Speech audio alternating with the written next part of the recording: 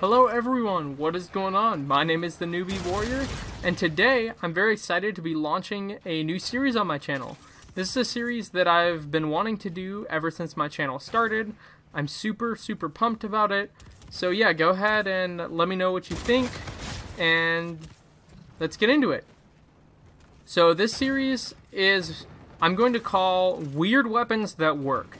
And the idea is, I find a weapon, a class setup, a way to use a weapon, a playstyle that seems like it's not going to work, that's out of the quote-unquote meta, that I don't see lots of people talking about or using, and then I talk about why I like it, how to make it effective, and yeah. This is something that I do a lot in Call of Duty games. I like finding different ways to play classes, weapons, etc. that lots of people aren't using. You know, you don't see competitive players using, you know, that you don't see lots of YouTubers talking about. So today, for the first episode, I'm going to be talking about one of my favorite weapons in the game. This is the EBR-2000 sniper rifle. So, before you guys go, what? That gun is awful. If you've tried it and used it as a sniper rifle, you probably do think it is awful.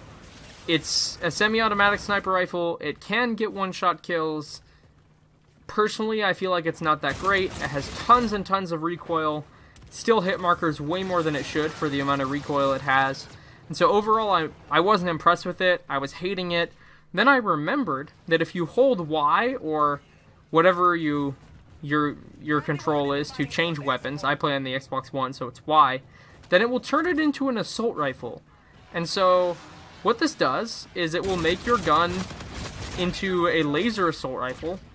And when I was messing around with this, I realized this is probably my favorite quote-unquote assault rifle in the game. It destroys people. I have no problems competing with the K-bar, competing with the UMP, competing with the ERAD, and competing with sniper rifles at long ranges. Like, this gun absolutely destroys, and I was super surprised because I expected a slow-firing, high-damage assault rifle. It's actually a very fast-firing assault rifle. And it's got, I think, a 30-something round magazine in assault rifle mode. But, yeah, so what I recommend doing with this gun to make it good is you can use it stock, you can use it with no attachments, you can use it with a couple different things, but I think because it's a sniper rifle and it has the handling properties of a sniper rifle, there are some really important things you need to put on your class to try and maximize the effectiveness of it. So the first attachment that I think is a must, and the only one that I think really is a must, is the quick draw grip. So the quick draw grip, like I said, it has the default aim down sight speed of a sniper rifle, and it's actually slower than some of the other sniper rifles, even in assault rifle mode.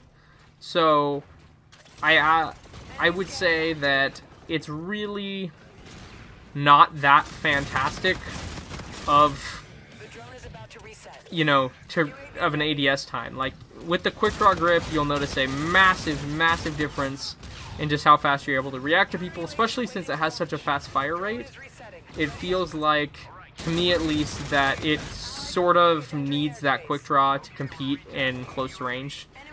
The next attachment is stock. Now, this is one of the last attachments you unlock on it. I know you have to grind and get a bunch of kills with the gun, which, like I said, is fairly easy, especially considering this gun destroys people even with no attachments. But that stock will also let you move around very quickly, much faster than you should be able to, or than it feels like you should be able to with a sniper rifle, LMG, assault rifle, hybrid weapon. Yeah, that stock will just make it so that you can strafe side to side while still getting kills, and being able to actually have normal assault rifle-like handling properties. The next attachment I recommend that's not really required, but I tend to run anyway, is foregrip. Just because, one, if you do decide to toggle it back over to a sniper rifle, the foregrip will let you actually get somewhat decent shots off still. Whereas if you didn't have it like that, it's really difficult to get a follow-up shot.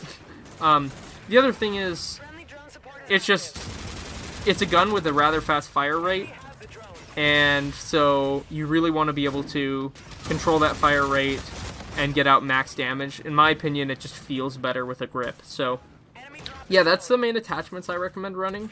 The other thing that I think is really important if you're going to use this quote-unquote sniper rifle as an assault rifle is using the Merc trait called Man-at-Arms. That trait will allow you to have full movement speed no matter what weapon you're using. So normally sniper rifles have a much slower movement speed than, you know, SMGs, than if you're running around with your knife, even than assault rifles.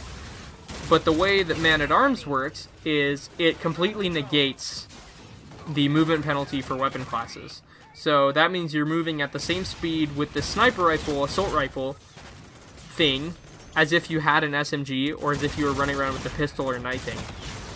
And I think that really is what makes this gun perform in a crazy way. People don't expect you to be able to counter this. Don't expect you to be using a gun like this, and so they get very surprised when they get killed by you.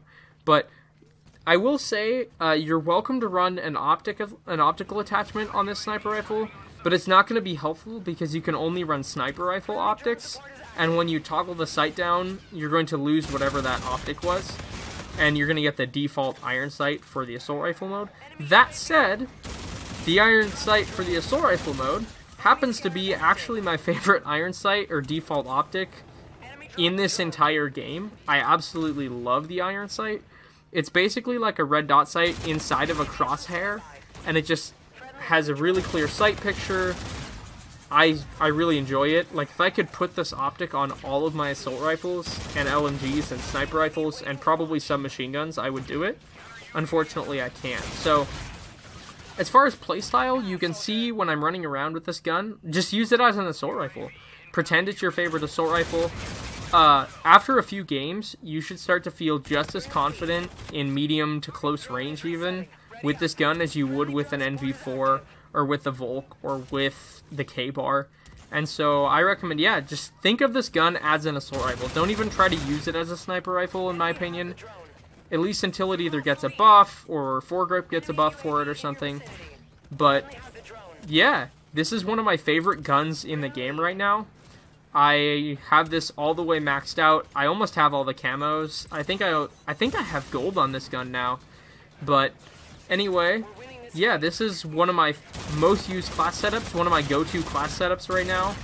And I highly recommend you give it a shot.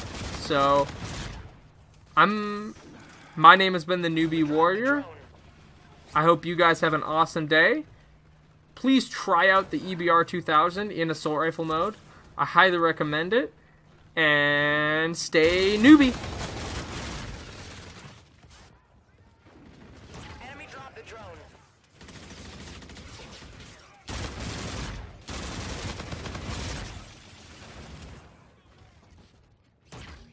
Enemy UAV. Enemy UAV. Drone is resetting. Ready up.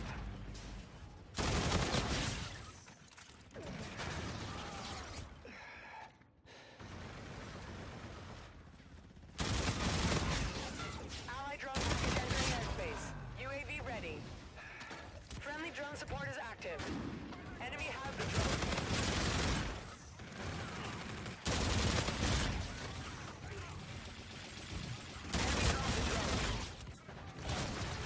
Enemy UAV in your vicinity. Enemy dropped the drone. Enemy movement is hot. Triangulating. Enemy scarab active.